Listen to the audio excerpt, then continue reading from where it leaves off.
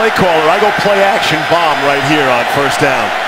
Let's see. And they pitch it to Leonard Fournette. I asked for an unsigned. LSU ran 65% of their offense out of the eye, and they'll pitch it to Fournette, try to turn the corner, and they'll take on some. Harris out of the gun, fakes the inside handoff, and he'll keep it, and he won't get there.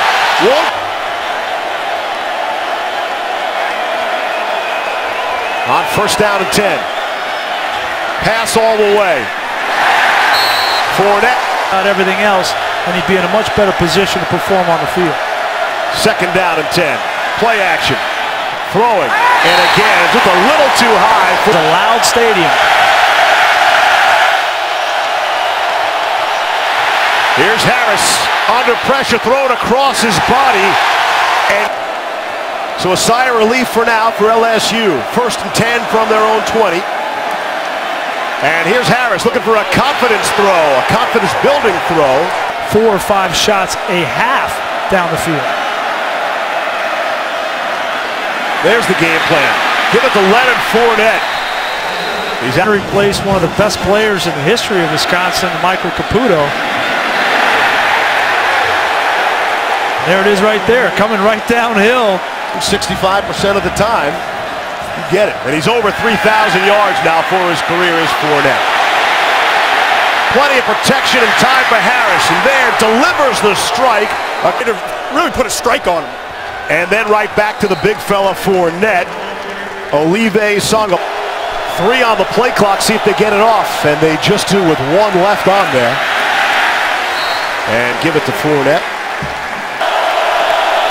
On a third down and 7, the only conversion they have is via the penalty so far. Here's Harris in all sorts of trouble. And he is dropped down and lost his. So everyone really in the kicking community still trying to get over that terrible tragedy of the offseason.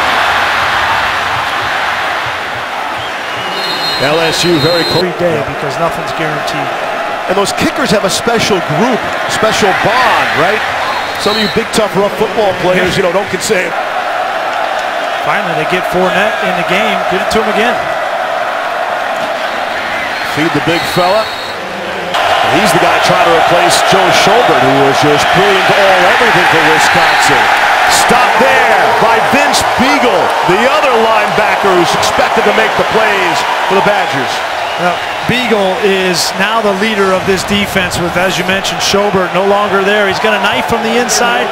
He's so quick. Such a good first twitch.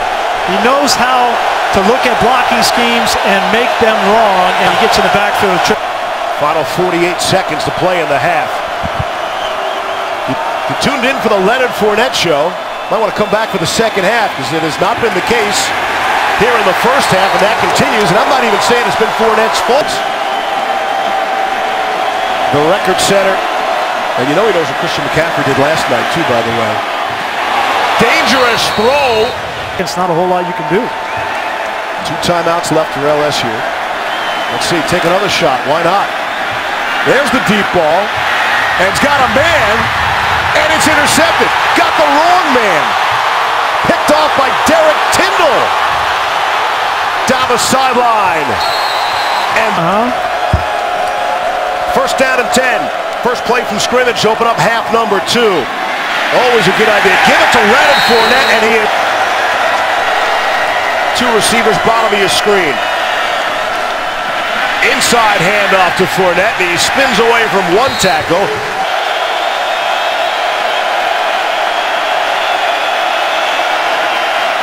Harris to throw. Dumps it down for Fournette, but he is stopped well shy of the 3-yard average. I was told there'd be no man. Here's Fournette trying to work on those numbers, and he cracks out of Harris. To kind of settle Brandon Harris down at times, to open the lines of communication. They haven't been able to get things going. Give it to Fournette, able to turn the corner, now running downhill, and still on his feet, out to midfield, and that's what we expected to see all after. Or Doral on the outside. This is the 5th play LSU has run in Wisconsin territory, and they're in Wisconsin territory, I mean, barely. Fournette. At the line of scrimmage to change formation. Out of the eye, second man through is Fournette, and he is lowering that shoulder and helmet and banging. So Fournette did a lot of that without his lead blocker in front of him. Now he's back.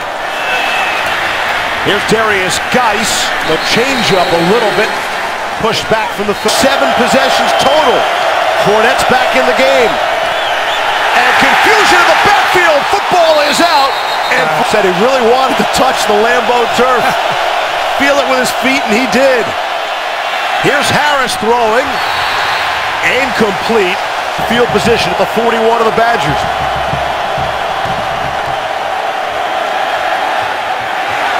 Here's Harris. Has Fournette out of the backfield. For Fournette. LSU going fast here, trying to catch Wisconsin. It's Fournette. 3rd and 3. Put 2 seconds back on the clock. Final play, quarter number 3. And there it is, number 4. 5th-ranked LSU with a 1-point lead. Yeah. That was the real big gash play from Fournette to this point. On 2nd and 6, here's Harris going to throw, lofts it down the sideline. Jump ball there. Back. And Todd, that's what this offense has become, you know, 50-50 balls on the outside. Yep. Here's the throw, and again, too tall play. Quarter number 4. 5th-ranked Tigers by 1. Give it to Fournette, trying to pick his spots, jumps to the outside. Good running room, first down, and much more after that.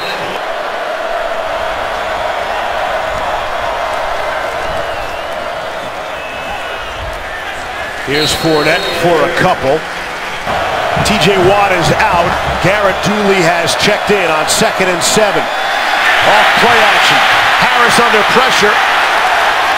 And he out of the 44-yard line. 3:20 to go. 1 timeout left for LSU. Harris hit as he throws. Able to 2nd and 10.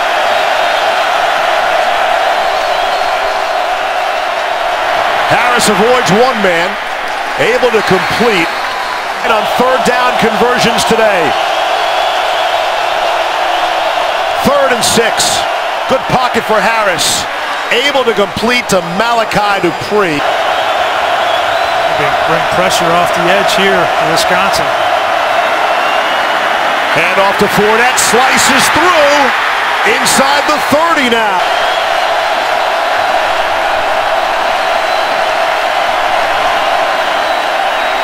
On 1st and 15, Harris gets out of that trouble and puts himself in some more.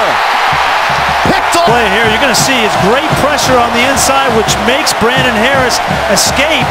But once he escapes, you just got to be smart with the football. It gets away from Biegel, and I can't tell you where he's throwing that.